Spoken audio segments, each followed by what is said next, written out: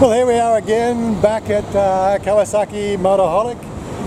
They called me this morning and said my bike has arrived, so we've come over here to have a look at it and do all the paperwork. Anyway, so stay tuned and we'll go through some of those details with you.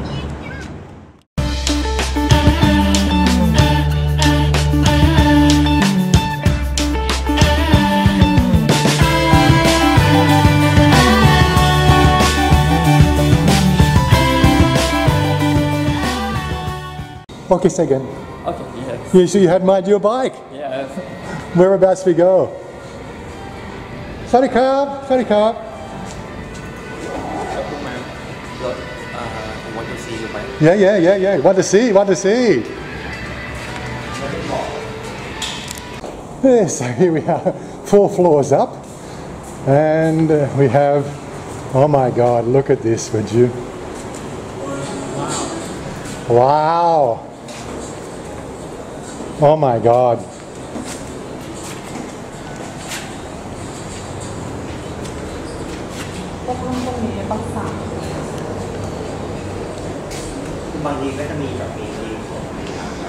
Now that's one nice looking bike. Still got the plastic wrap on it.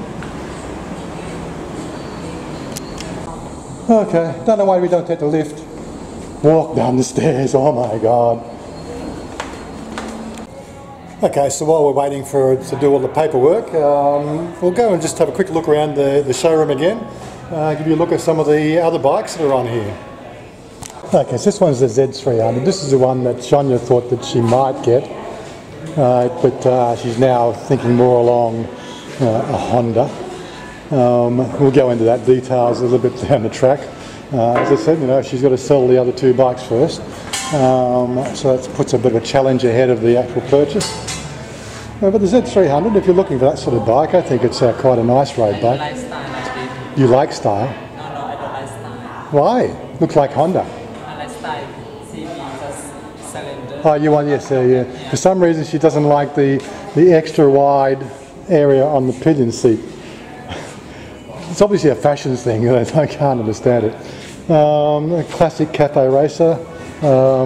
Style, the 175 SE, again a single cylinder job. In the old days, this is, my first bike was a cafe racer. I still have a passion for them, but again, it's just not what I'm looking for. Another Z300 here. And what's this one? Oh, this one here is the Kawasaki Versa X. What size is this one? How many cc? 300. Okay, so it's a 300cc Versa.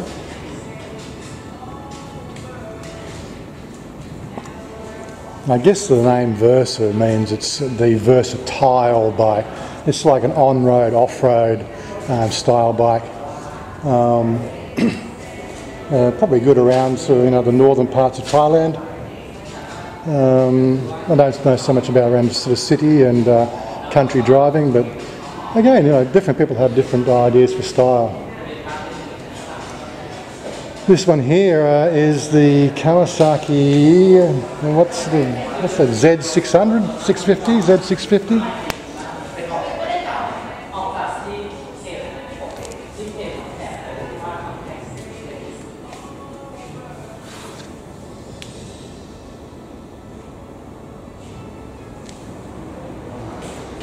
And then moving on to the Ninja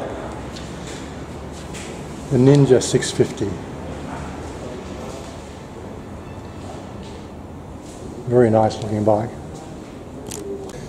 And here we have is the Z900. 2 different colours there. They're a nice looking piece of equipment. 4-cylinder.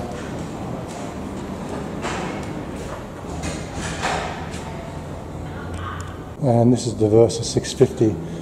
Again, it's the same sort of capacity as the bike I've got, but again, it's the it's the on-road, off-road style, which wasn't what I was looking for. And again, I don't really like the riding position on these things here.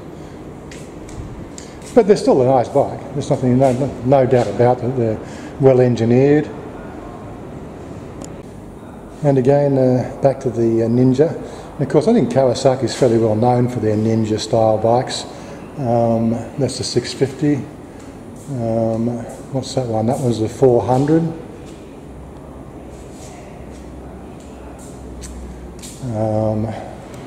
And these are the top end models. This is the ZX10R. Now I don't have any pricing for these things, guys, but you can go to the Kawasaki website and check those prices out. I think they have fairly well listed pricing. I'm not quite sure how up to date it is, but all in all, yeah, so the Z10R, I think it's a 1000cc.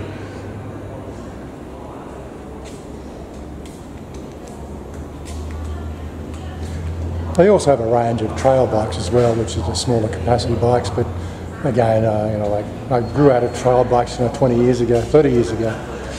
They're all right around trails of Australia, but they're only really good for farm working. Yeah, so what we'll do now is we're just going to sit down. We've got all the details. I've got the yellow book, I've got the ID card, I've got my passport to show the visa that I'm on, and the visa, you know, part of the visa process, you know, that the when it was last renewed and when it renews next. It's all part of the way that they want to do for the insurance and registration.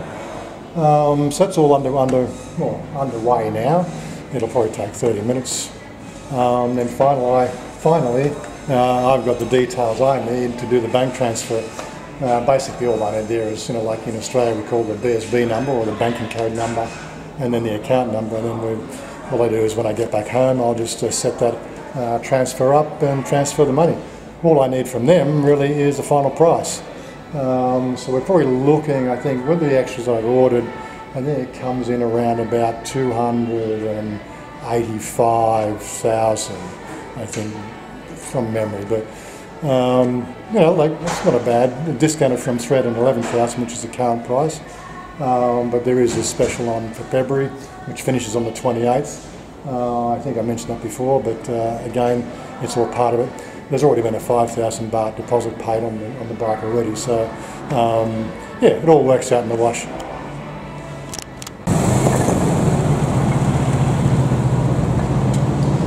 I just sort of come outside and have a look at some of these things on the outside. Yeah, these are more the Z125. That's around, you know, like the typical city, around the city type crutch rockets. Again, another 175. This is a cafe racer style.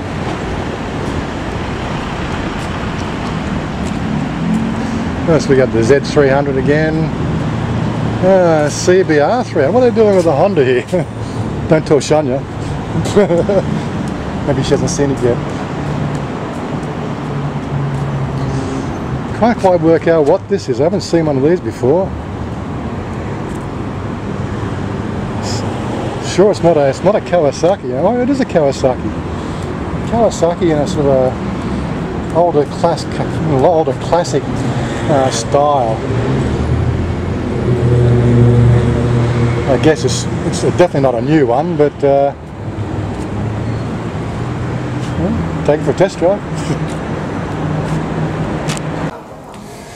Yeah, so I put a pin last time on the last episode of the Motoraholic location. Now we are on the west side. There are, I think, 4 other locations around the city, so they're a fairly big chain. So that was one of the reasons why, you know, like I went through them rather than there's a few other non-Motoraholic Kawasaki stores as well, but most of them don't do with the big bikes. So that's one of the other challenges. Like there is this separation out here between the typical round the street bikes, which would call anything up to about 150cc, and most of the dealers will not deal with anything bigger than that. You may, on a chance, get something up to maybe 300cc in most of the smaller motorcycle shops. But when you're getting into the big bikes, you've really got to sort of do a bit of legwork and searching around. Anyway, we're just now, as I said, finalising the bill. So there's been a bit of confusion about the accessories I wanted. Now I can't really sort of fault anybody in this. The guy I was dealing with, his name's Pac. We met at the show, and we've been conversing on Facebook. about all the details, and he's been passing the details onto the shop. So a bit of a Chinese whispers style of communication going on there. But he came off his bike about a week ago, and he's been I've seen the pictures, mate. He's not in a freaking good state. He's got like gravel rash over half his body. I don't know why he's got gravel rash over half his body. What was he wearing when he came off? Seriously, But that's again, this is what happens in Thailand. Thais do tend to live this, live every day as if it's your last sort of type of attitude. And again, there's nothing really wrong with those sort of things in some respects. But unless you've got some planning about propagating the species and having family and everything else, living every day as if it's your last is not a really good, a good long-term strategy. But look, everybody, horses for courses, as they say. Anyway, so we're just going to be sort of paying for the bike today. So it's $276 less the $5,000 deposit. He's just raising that bill now, and then they're going to get the other parts in. And then, because again, sort of, the handlebar set that I want, right, is quite well described in the American website, which is where I got the details. But there's actually 5 different handlebar sets available here in Thailand, and I have got no idea which one it is, which makes it confusing. We've said it's the reduced reach. I don't ideally need the reduced reach. They're actually quite comfortable, these handlebars, compared to what I tried on the test drive out at D Big Bike for the 2015 model, which obviously had a set of handlebars which were probably extended reach or something like that. I have no idea why, but they felt really uncomfortable.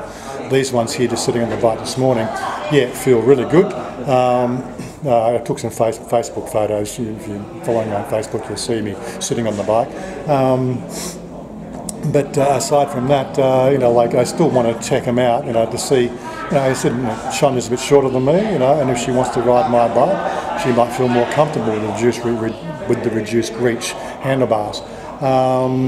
And the third thing is, of course, the pillion backrest.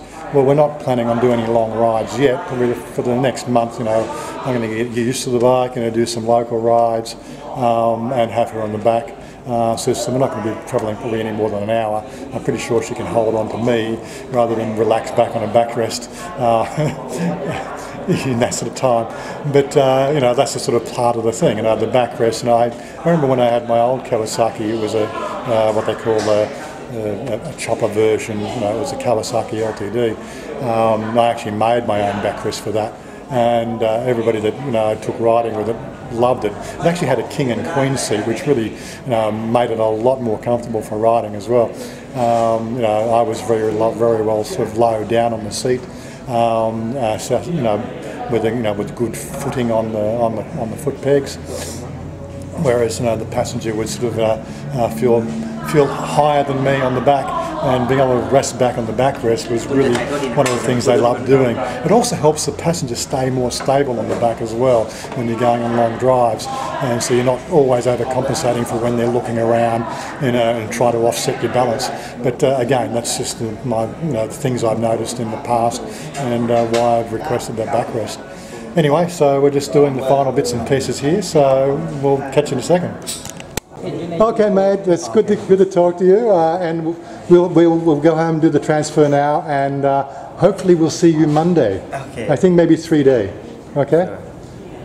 Sure. Okay, darling, you ready now? Yes. Okay. Bye now. Bye now. Bye. You speak Thai. Bye now. Bye now. Catch you later. Kapun ka.